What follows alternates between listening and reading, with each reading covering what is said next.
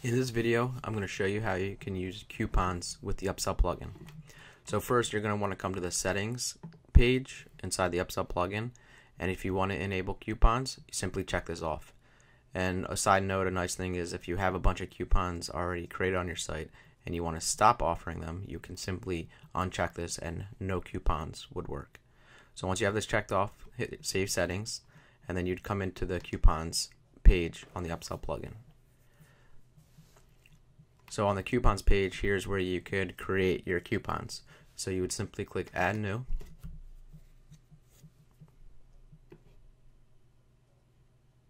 You would give it a title, and this is really for your reference. So we can say something like Upsell plugin demo, but then the coupon code we could use is demo. So coupon status, you can have it in a pending mode while you're creating it, but once you're ready to have it activated on your site, you would choose active. Discount type, is it a percent or nominal? Is it 10%, 20%, whatever, or is it a fixed price?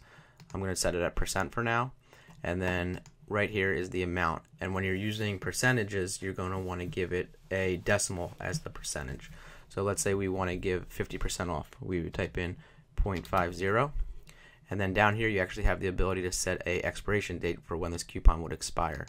Click in the field, and let's say we want this coupon to end at the end of the month. We can click on December 31st, and then automatically after December 31st this coupon will be expired and nobody can use it anymore. Some more options is usage restrictions. Is there a minimum amount that a person needs to spend, a customer needs to spend to use this coupon? If you don't want them to use this coupon for anything less than, let's say, $100, you can set in $100, and if the price of the product is less than $100, this coupon can't be applied. Maximum spend, they can't use this coupon if they exceed a certain amount. So let's say they purchase something for more than $500 and you don't want it to be able to use a 50% off coupon, you can set a maximum spend. And then down here you have products that you would want to be included. So let's say you only want David's books to be included, you can choose that. If you want to remove them, you can remove them. And if you don't select any of them, this coupon would be good for everything. And then down here you can exclude products. So let's say we just don't want them to be for these David books, but they could be used for everything else. And again, if you don't have anything in there, then it would be ignored. So all the products right now would be eligible for this coupon. And then we have usage limits. Total usage limit is how many times this coupon can be used on your site.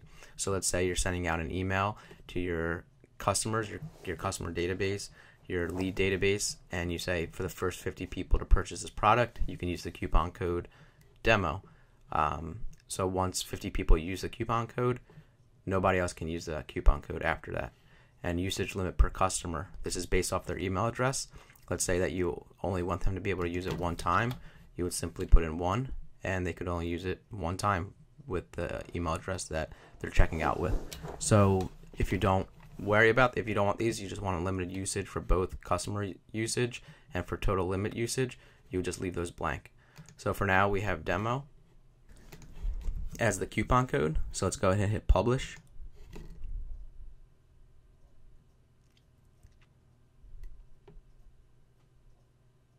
And now we have our, if I go back to the coupons page, we now have a demo coupon code that is activated, the Upsell plugin demo, coupon code demo for 50% off, which expires 2 weeks from now, December 31st.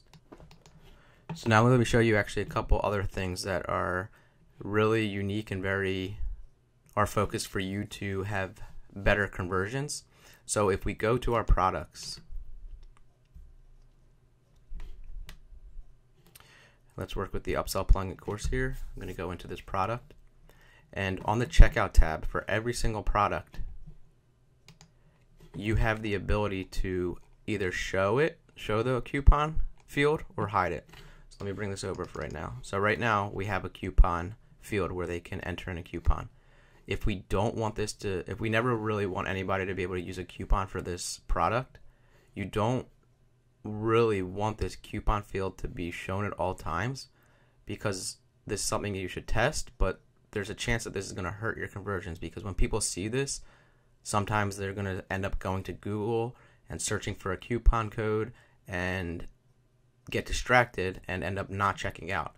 So when you have this, it could actually be hurting your conversions, especially if you don't have a coupon that they can easily find or you already offered them. So let's say for this product we actually don't want a coupon field to show. We can simply hide it.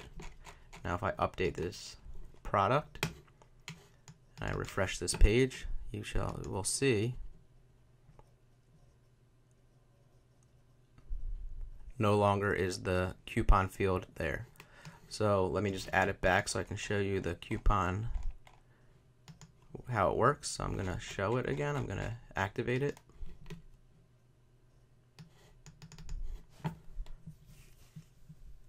Let me refresh this checkout page again.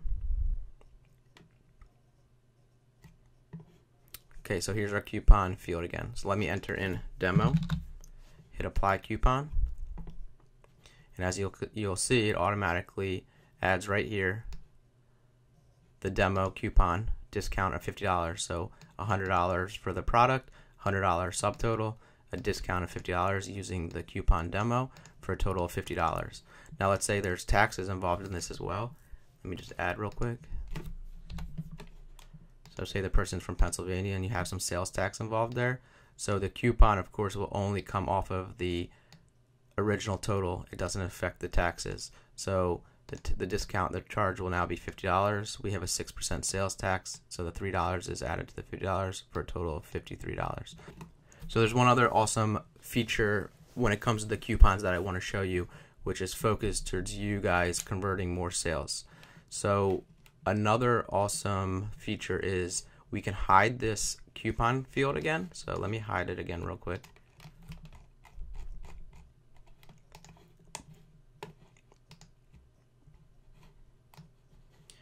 So let me refresh the page.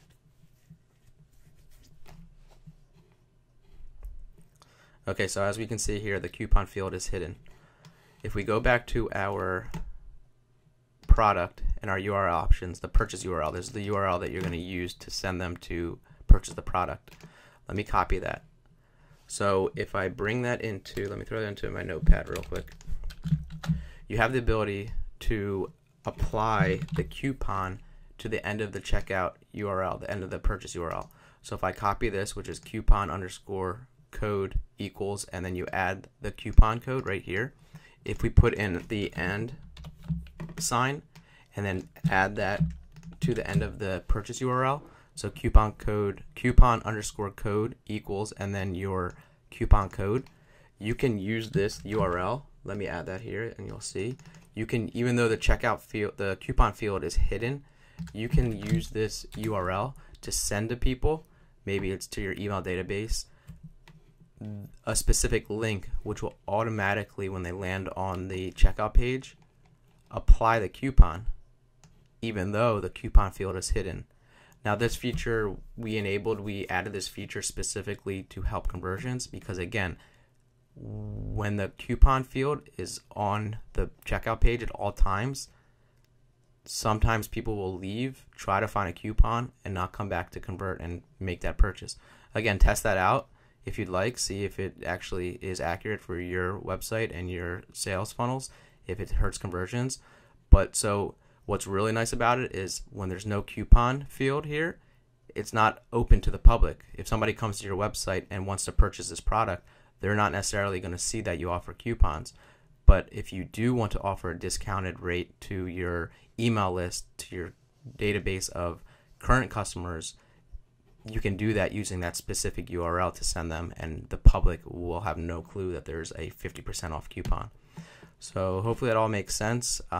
If you have any questions about the functionality and or the different scenarios I was showing you, let us know if you have any questions, but that's how the coupons work and the dynamic coupon links. Thanks.